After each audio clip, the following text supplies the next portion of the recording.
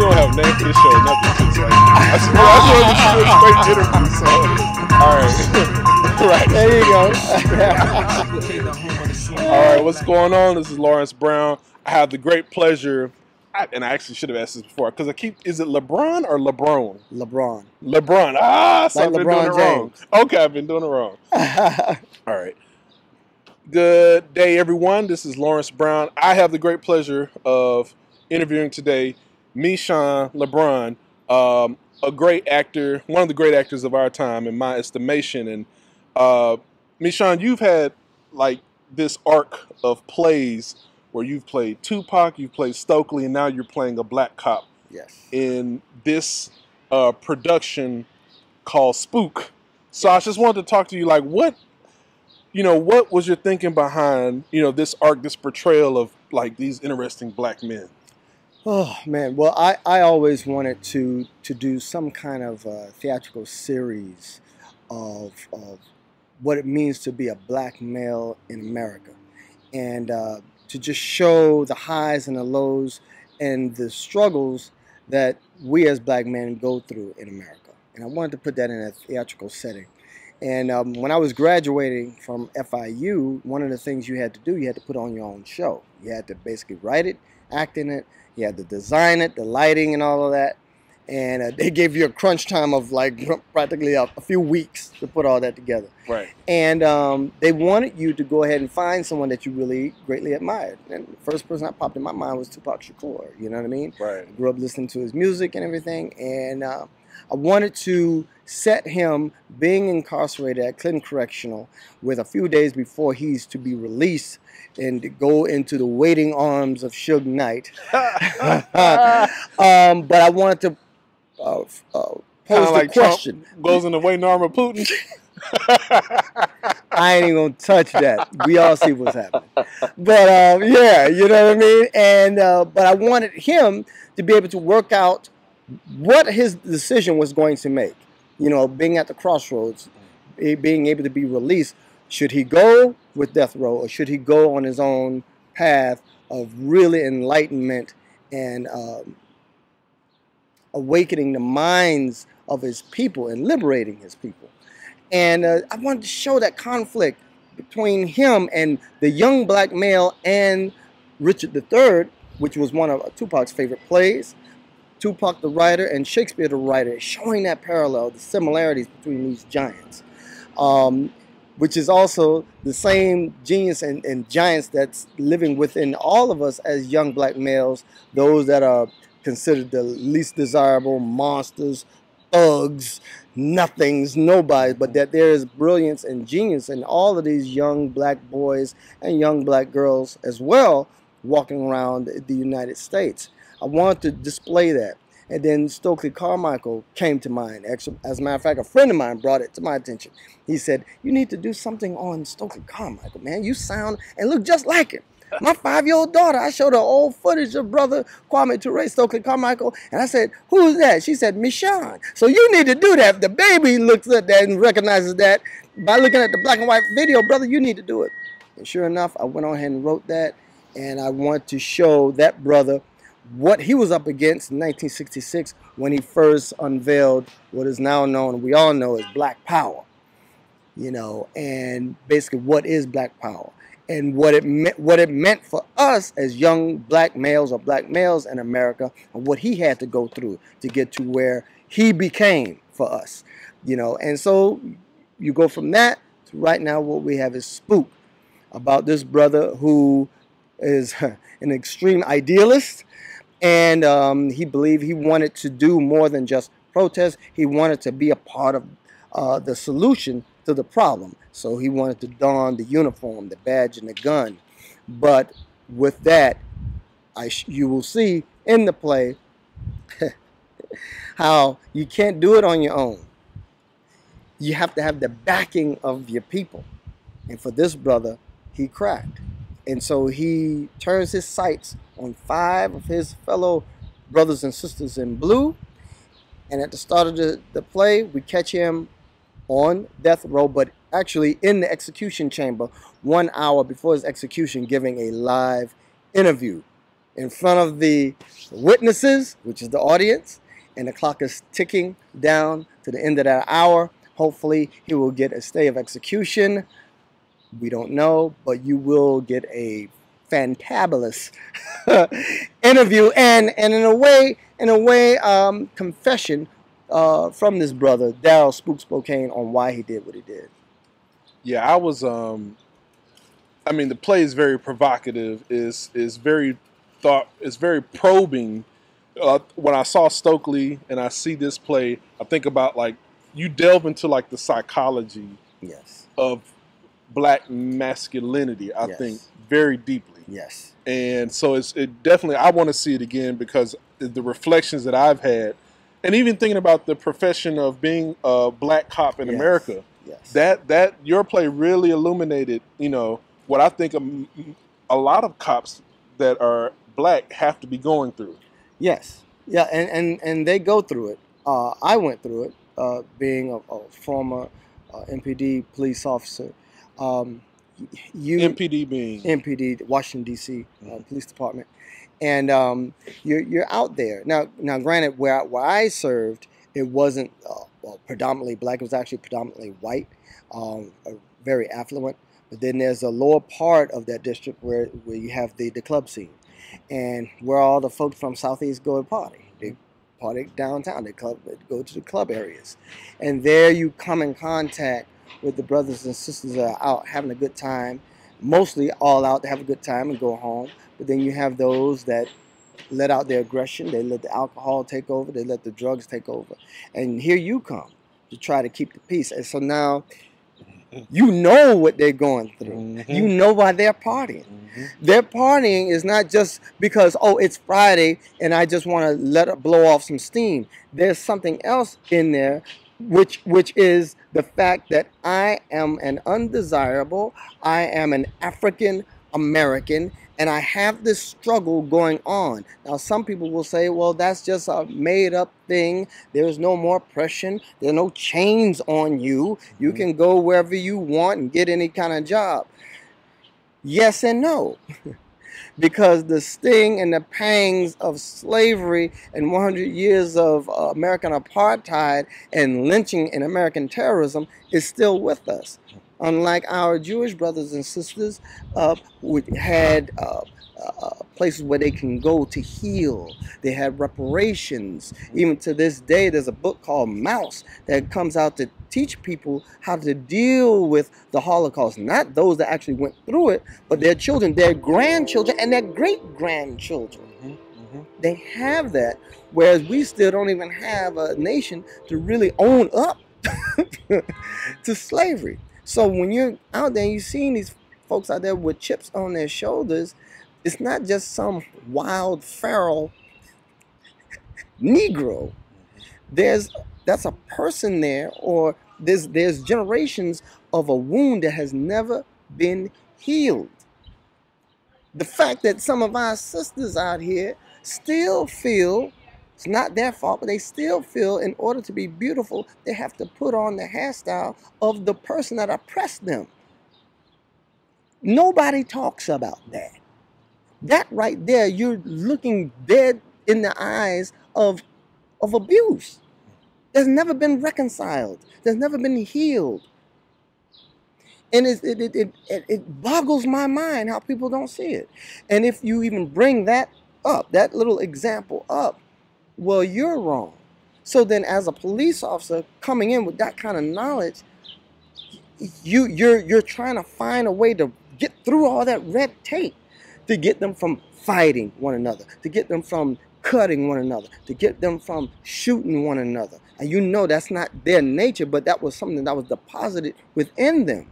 And then when you're trying to stop it, oh, N-word, get your, you punk so-and-so, get your, you sell out, you coon, you just trying to keep these brothers from killing each other, or from the other person from coming, who may be racist as hell, and you don't really know about it, but then it starts coming out of them, and they're not trying to talk to you. They're not trying to be nice to you. They're not trying to be diplomatic. They want to get it on.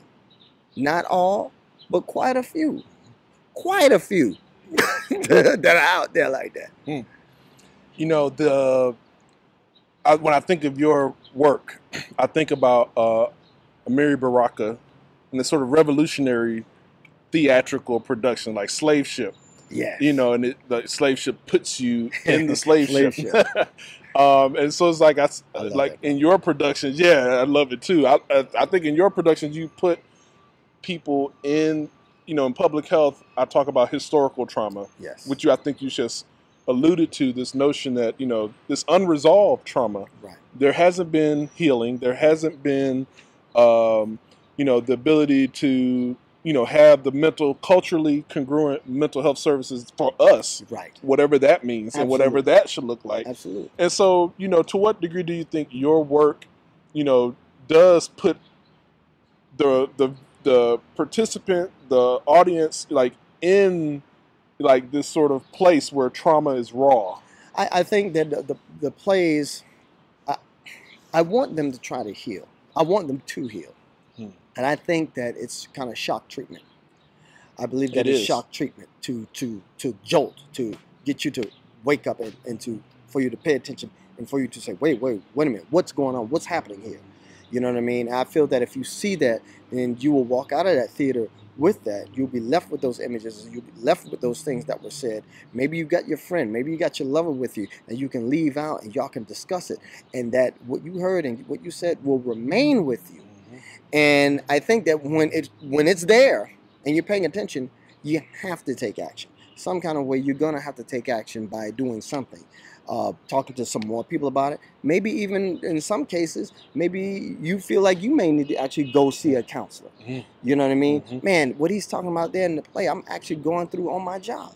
Maybe I need to go talk to somebody about that. That stuff has been really bothering me. Maybe I need to talk to a friend. Maybe I need to talk to an elder about it.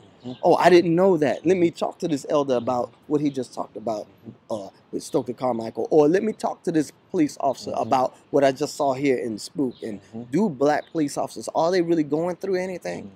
Because for some of us on the other side, we don't think that they're going through anything. We think that they're just out there to collect a check, that they don't care about us, that they're showing out for other white officers. But I can tell you, most of the black officers that are out there, we understand the struggle. We know what's happening. You know what I mean? And we want you to be safe.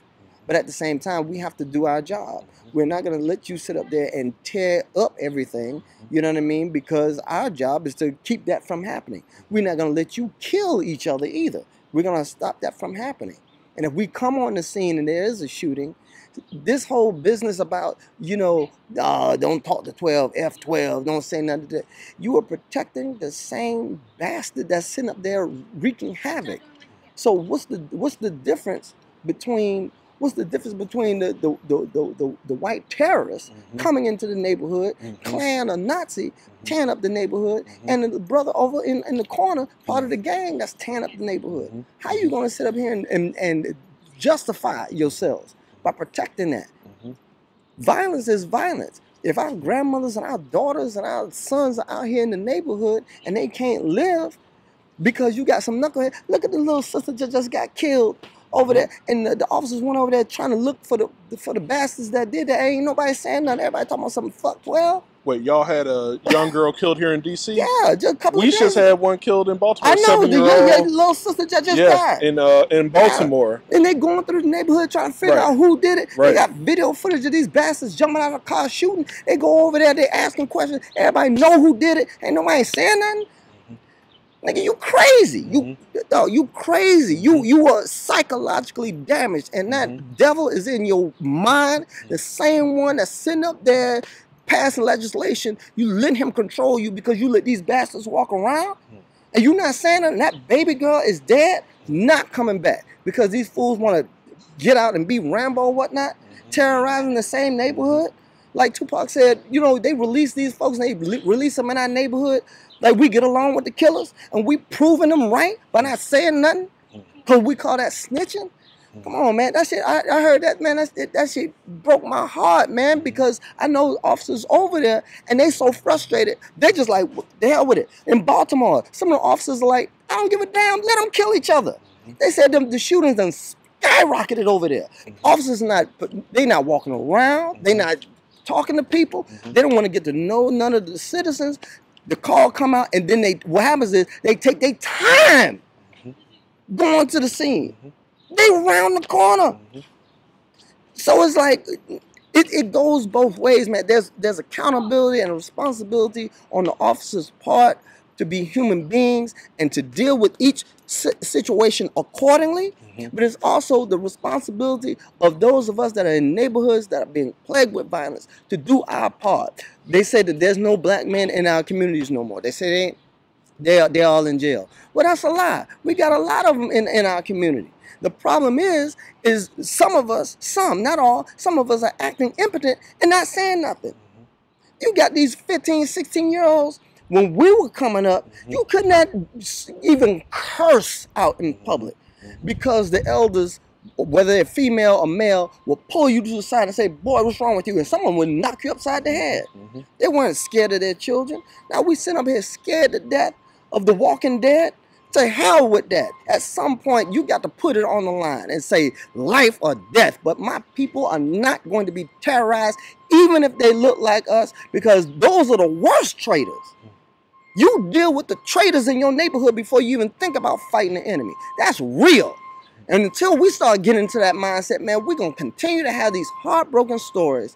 Although I think the sister was 7 years old that died. You got the sister over here that's 10 years old that died. Come on, man. We're in outrage over number 5, but we ain't outraged over that.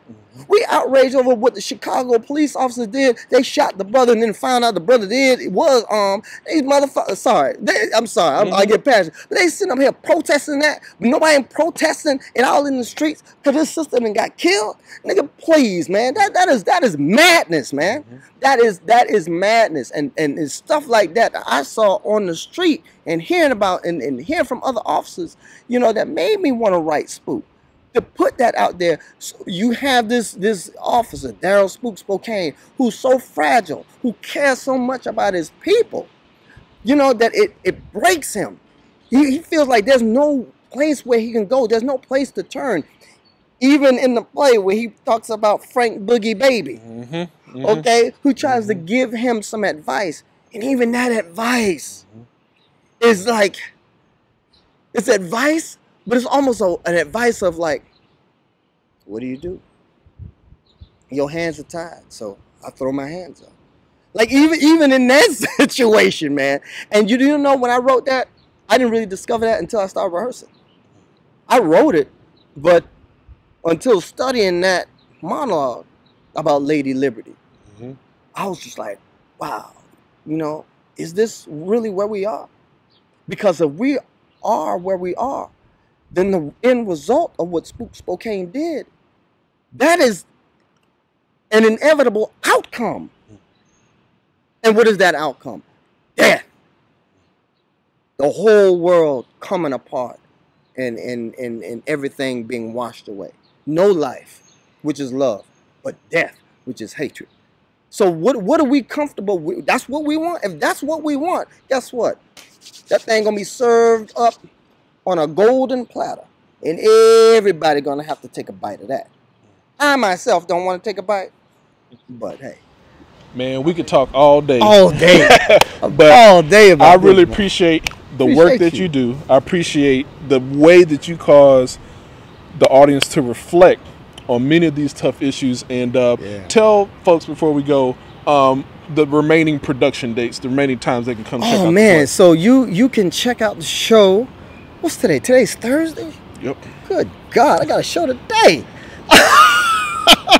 I got a show today, July, 19th, Thursday at 6:30, Capitol Fringe at the Violet Room at the Arena Stage. I have a show on July 21st, Saturday at 5:30 at the Violet Room, Arena Stage. This is all with the Capitol Fringe Festival. And our last show is July the 26th at 6 p.m. at the Violet Room at the Arena Stage, capitolfringe.org. You look for Spook, click on that, get that ticket. Come on out. The tickets are only $17. You could come on out here. You could look for me, Mashaun Lebrone, on Facebook. on Instagram. You can look for Spook on Facebook and Instagram, and spookplay.com is our website. You come on there, learn some more about the show. We've received rave reviews. The people are loving it, and I think you'll love it too. You said Amari Baraka. I met that brother before he passed, and I told him I was going to continue to carry that baton. He's passing it over to me, so I got it, and I'm running with it. That strong black theater that brother wrote and strong black poetry, your boy Mashaun Lebrone doing it. That's right. That's right. Thank you once again, man. Appreciate you, brother. Absolutely. Appreciate you, man. Yes, sir. Yes, sir. Yes, sir. Yes, sir. Yeah.